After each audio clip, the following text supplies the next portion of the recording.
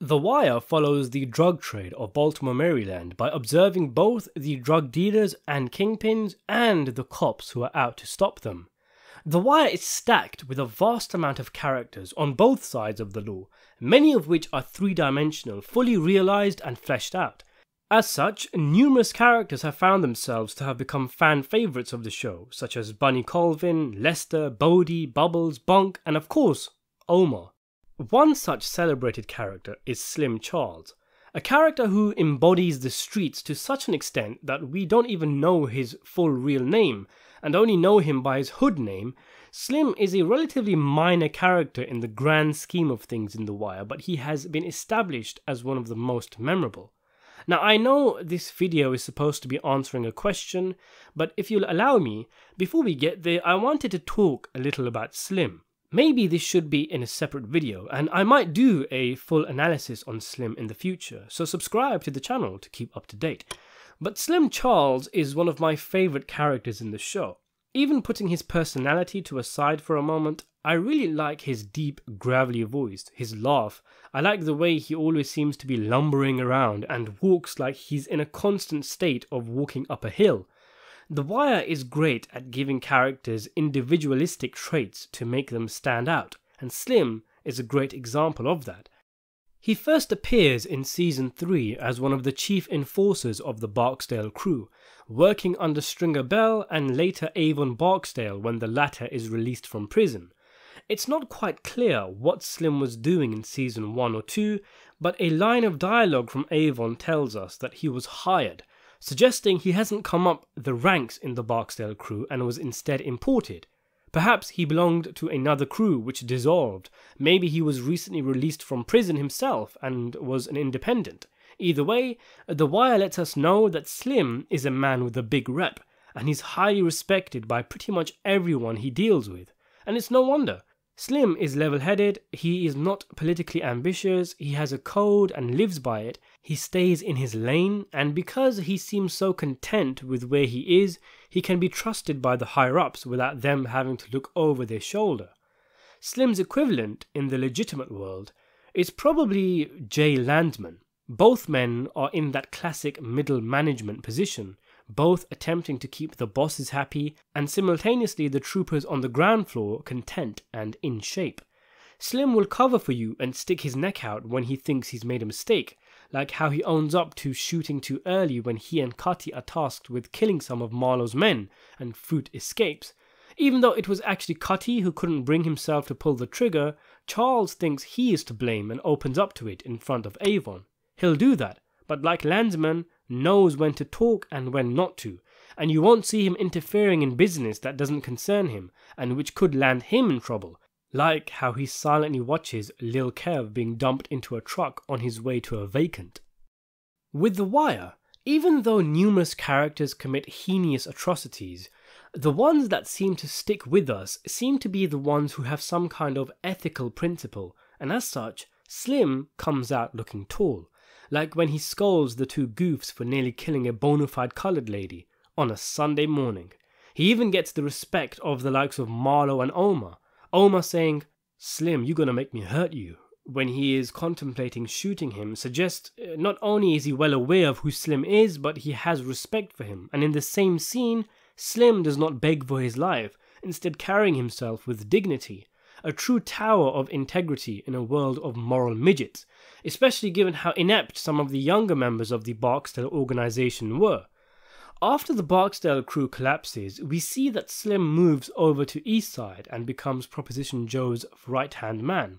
Again, the fact that he isn't left out to rot like Bodie or even killed after the Barksdale-Stanfield War shows how much he is valued in the streets, being scooped up by the likes of Joe in a top-tier position.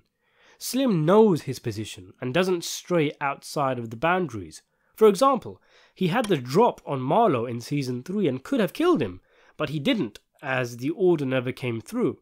Throughout the show, his advice and thoughts often prove to be grounded in common sense, like how he warns Joe about Marlo getting too close to the Connect, recognizing that killing Senator Clay Davis is a bad idea, and him saying he's not cut out for a CEO role when Marlo offers him a good position. A wise call given the unpredictability and danger of Marlo. He declines in a respectful manner in order not to hurt Marlo's ego, and he recognizes his own limitations. Some people are better at being number two, as an infamous Al Pacino impressionist once said. Slim has a great understanding of the game. It was intrinsic to him, and given by the end of the season, those who have followed a street code like Omar, Bodhi and Joe were out for the count, Slim is a dying breed. He is the pawn that crossed the board and became a queen, starting off as a Barksdale goon with a deep voice and ending the series as a co-chairman of the co-op with a direct line to the Greeks. And then there's Cheese. Cheese and Slim are both lieutenants of Proposition Joe, but the similarities end there. Cheese is incompetent, rash, immature, and there's very little reason to assume he would make it as far as he did if it wasn't for the fact that Joe is his uncle. Cheese is universally hated by the Wire fans, but I have to say I loved him. Not as a person, but as a character. He had some great moments, like when he nearly starts crying when he is interrogated because of his dead dog. He has some really funny lines, and it was amusing to see him do things like, say, storming off after the co-op meeting, upturning his chair like his mum just told him to finish his greens before he gets more cheese. The guy acts like a petulant teenager, and he's hilarious for it. But then, of course, this burdensome individual had to go and betray his uncle, working directly with Marlo, who has Joe taken out. Cheese betraying Prop Joe and all the nuance that was shown in the build-up is something I've discussed in a separate video called Why Did Cheese Betray Proposition Joe? Today, I wanted to look at Charles killing Cheese. Of course, as we know, after Joe's death, Cheese aligns himself with Marlo and becomes one of the higher-ups in his organization, and when Marlo is arrested and sells the Connect, the members of the co-op pitch in to buy it from him. In a street conference, Slim says that the co-op is short of 900 to buy the Connect, and Cheese nonchalantly says he can put that up, to the surprise of the rest of the gangsters. When fat-faced Rick questions where Cheese could get that kind of money, and that things were better under Joe than when Cheese sided with Marlo, Cheese launches into a monologue about how the old days are the old days. But before he can finish his Oscar acceptance speech, Slim Charles removes him from the chat by putting a bullet in his head. This is probably the closest The Wire gets to having a feel-good moment, a scene that provides a release of cathartic energy by taking out one of the most hated characters at the hands of one of the most respected. On a personal note, I didn't actually get the full beans of this scene because it was spoiled for me before I got there, but hey-ho. And why did Slim Charles kill Cheese? Well, as he says, that was for Joe.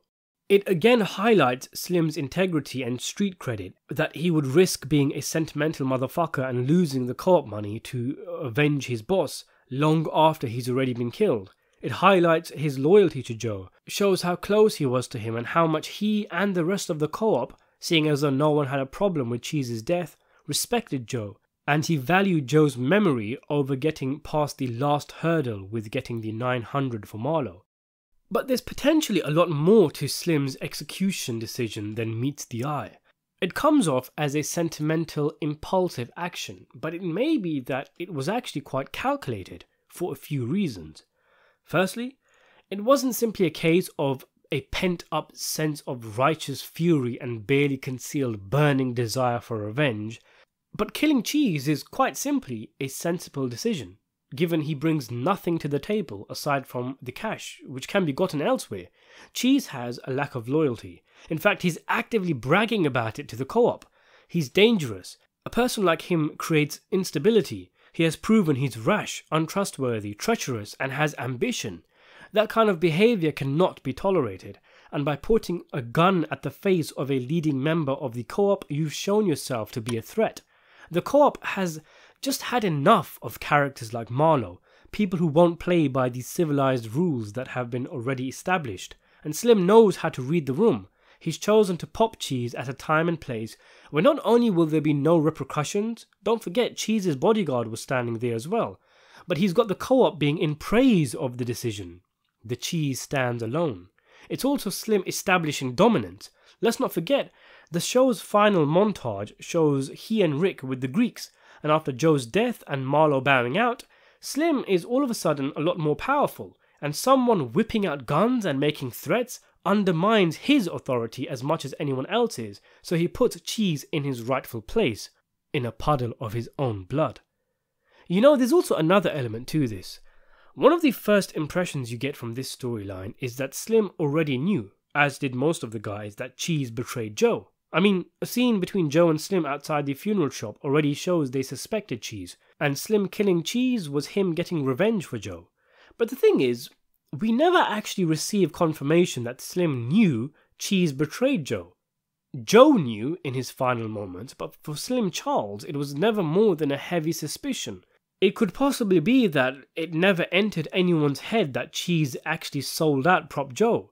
Rather, everyone thought Marlo's goons got to him, and Cheese utilized the situation by aligning himself with Marlo. Now hear me out. It might be that Slim didn't even know, but suspected, much like how Fat-Faced Rick didn't know Omar had nothing to do with Joe's death, but suspected. Marlo is selling the Connect for $10 million, and the co-op are short $900,000, with Cheese presumably already having put his percentage in. Slim would have had his suspicions. I mean, remember the face he pulled when Cheese was all too happy to work with the man who everyone more or less knew, or at least suspected, killed his uncle? But it's only now, with this scene, that his suspicions are confirmed. Because this mouldy fella, who's only had significant territory for a few weeks, has all of a sudden come up with a huge sum of money, shocking everyone. There's only one rationale. Cheese has been on Marlo's tit, getting some of that sweet Stanfield money in exchange for being a spy, giving information to Marlo, like Joe's location, and of course when he gave up Butchie for $50,000. This was finally the evidence Slim needed, and without hesitation he takes out the traitor. Well, I say without hesitation, but notice that Slim only shoots Cheese after Cheese has lowered his gun and put it away, lest he shoot him and Cheese lets off a shot at Rick by accident.